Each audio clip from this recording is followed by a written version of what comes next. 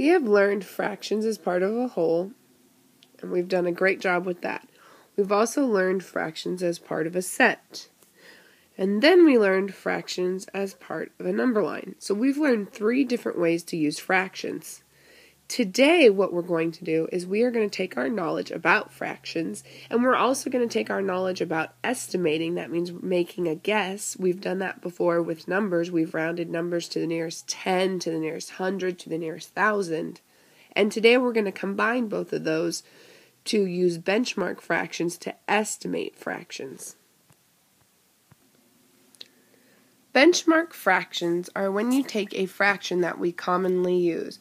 So for example, the fractions that I chose were 1/4, 1/2, and 3/4, because those are ones that we've been working on, and they're ones we usually use. Like when you use a measuring cup, usually it's 1/4, 1/2, and 3/4.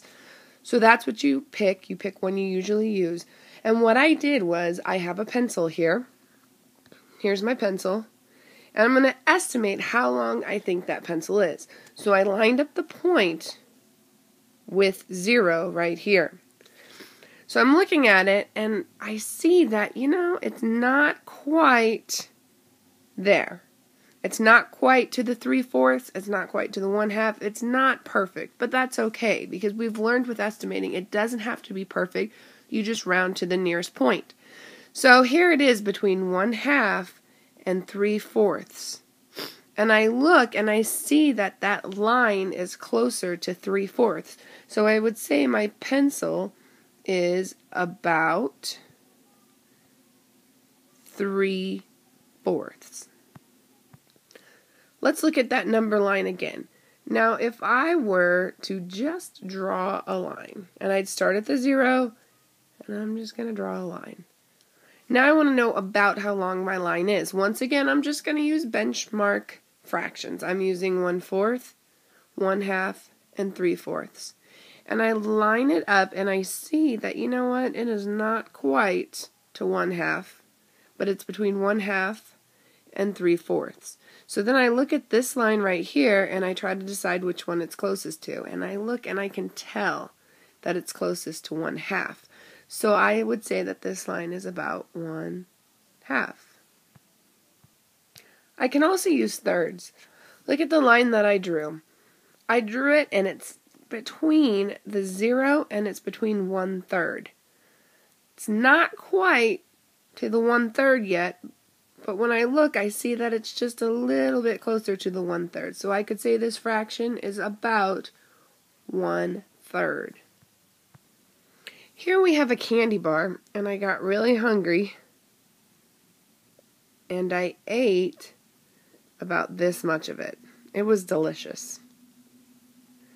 But I want to figure out about how much I ate of it. I don't know for sure, but one thing I can do is I can use a benchmark fraction to help me out. I can draw a line down the middle, and I can look at this, and I can see that it's more than that middle line, and I know that middle line is half, so I know I ate more than half the candy bar. So what if I divided this candy bar into 4 pieces? So I'm going to make a line equal down the middle, and remember, I'm just estimating, so it doesn't have to be perfect. And I'm going to make a line equal down the middle, and I can see that this would be 1/4 of the candy bar, and this would be 3/4 of the candy bar. And if you look, I just about covered up 3 out of 4 pieces. So I could say I ate about 3/4 of my candy bar, and it was really good. I used benchmark fractions to help me estimate about how much of the candy bar I ate. It's not perfect, but I estimated. Remember, you use benchmark fractions when the problem is asking you to estimate. You can think about keywords just like when we estimate, when they ask you, say, about how much of a fraction is that, or to estimate. That's when we use benchmark fractions. Please practice with your teacher using the guided practice.